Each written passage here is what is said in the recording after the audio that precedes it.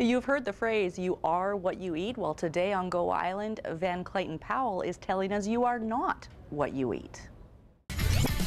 Today on Go, instruments required at Nanaimo Elementary School. 49 paintings in her 49th year, an artist in Campbell River, and the scene in between. That and more today on Go. You Are Not What You Eat was released in June of this year. It is authored by Clayton Powel. He's here in the Parksville Library. We're going to talk about it's not so much what you eat, but how you eat and your eating patterns today on Go Island. We're going to get to that in just a few minutes. In the meantime, we're going to throw things over to Annette Lucas. She's at Park Avenue Elementary School, one of the only schools in the district that still at the elementary level has a band program, but they need help.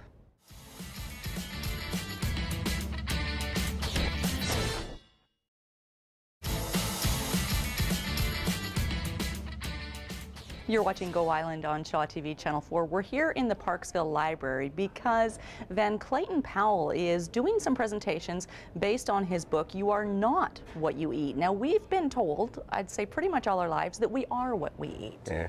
Why aren't we? Well, you know what, you're right. We're bombarded with this idea that we are what we eat, and it just gets overwhelming at times because the advice changes all the time. Let me just show you why we are not what we eat. Imagine this tube that's 25 feet high, hollow, open at both ends, but it's not straight. 25 feet, almost 2.5 stories. Wow. So about 8 inches below the top, it widens into this pear-shaped bag. Okay, so this would be my mouth up at the top here. I'll tell you after. I'm going to be putting jelly beans in there and all of those good things. Bacon. Yeah. Then it narrows again, forms a series of loops and coils around itself. Most of the 25 feet is right there. Okay?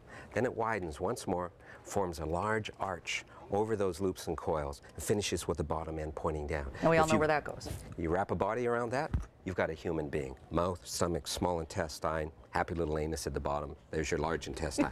Here's the key. You understand this. Just because you put something in there when you eat it, it's not in your body yet. Right. It's just inside the walls of that hollow tube. In order to get into the body, it has to be digested and absorbed through the walls of that tube into your bloodstream. Okay. Otherwise, it's going all the way through, coming out the other end, or else hanging around and causing problems. Okay. So you are not what you eat. You're only what you digest and absorb. So some people would blame, like I can't eat gluten because my body doesn't process it properly. Right. You're saying hogwash. Well, in some cases, there are congenital allergies. You never mess around with those. But in a lot of cases, these food sensitivities that develop, it's not the food, it's not the wheat, the dairy, it's the damaged digestive system that's causing the problems. In some places, the wall of this tube is only 1 cell thick.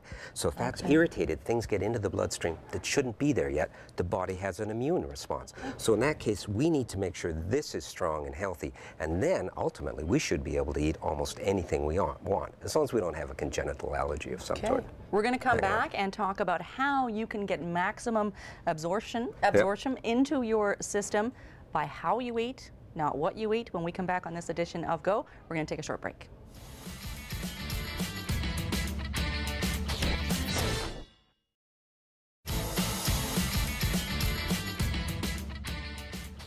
You're watching Go Island on Shaw TV Channel 4. You've probably heard that you are what you eat. Well, Clayton Powel says forget about it. You are not what you eat. We've showed you the process of what happens once you chew your food, where it goes.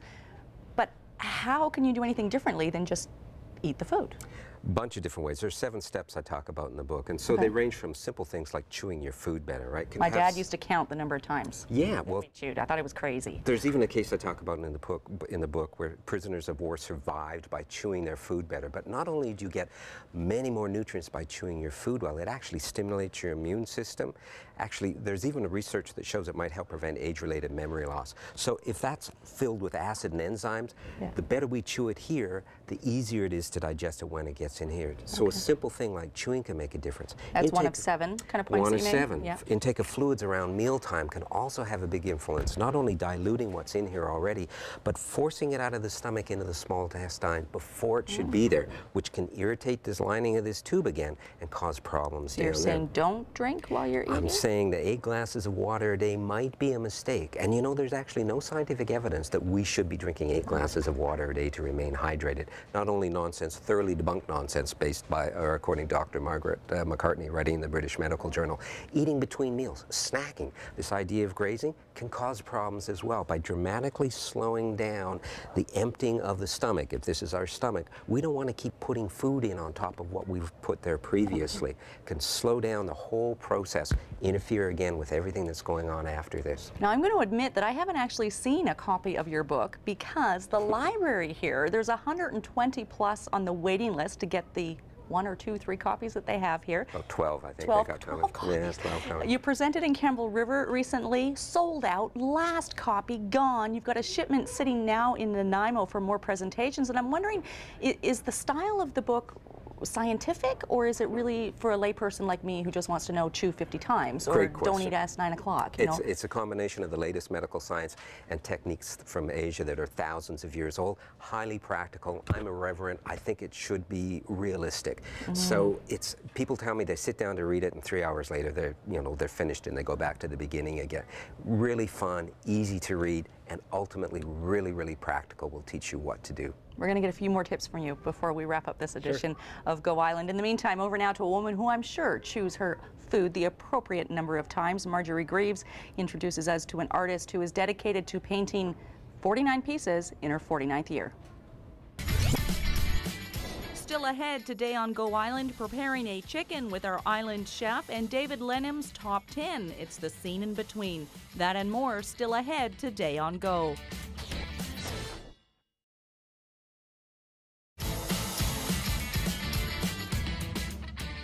I know what it's like to set priorities, absolutely. You tell yourself you're going to do something, you know it's important, but for some reason, somehow it keeps moving on down the list. So 49 paintings in her 49th year. Congratulations. You're watching Go Island on Shaw TV Channel 4. I'm Kate Bergen. We're hanging out in the Parksville Library today, having a conversation with Clayton Powel. He is the author of You Are Not What You Eat, contrary to what you probably think. We're going to have more tips for you on how you eat is more important than what you eat. In the meantime, we're going to throw things over now, speaking of food, to our island chef, Michael Williams. How to prepare a chicken? Not what to prepare. Well, yeah, maybe there's some of that too.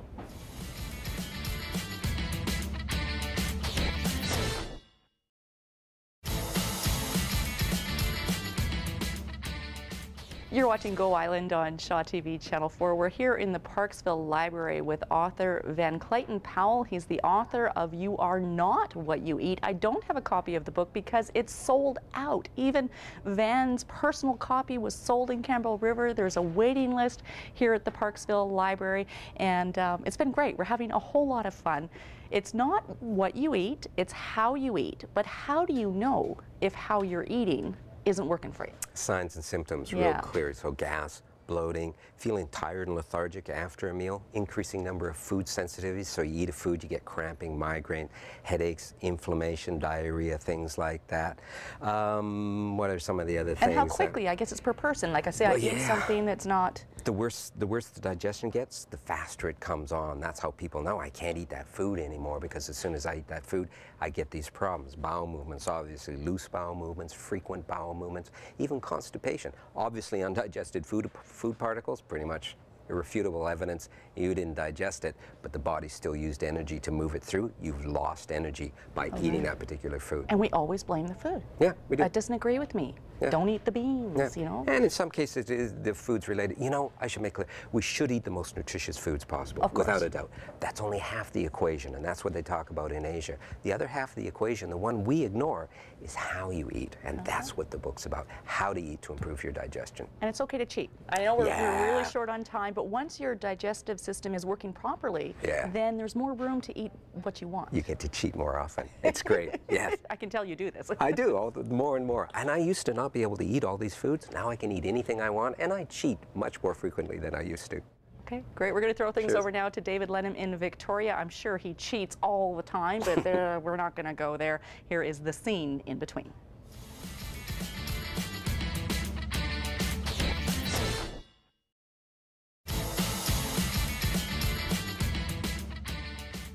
I think I've been guilty of that on occasion, doing both parts of the interview or never actually letting the guests speak. Hopefully we have not done that with Van Clayton Powel today, author of You Are Not What You Eat. He will be making presentations in Victoria early in the new year. There was a waiting list at the Parksville branch of the Vancouver Island Regional Library. You can get your name on the list at this branch or other branches across the island, or visit the website youarenotwhatyoueat.com. Thanks for watching this edition of Go Island. We'll see you next time. I'm off to eat chicken with gravy.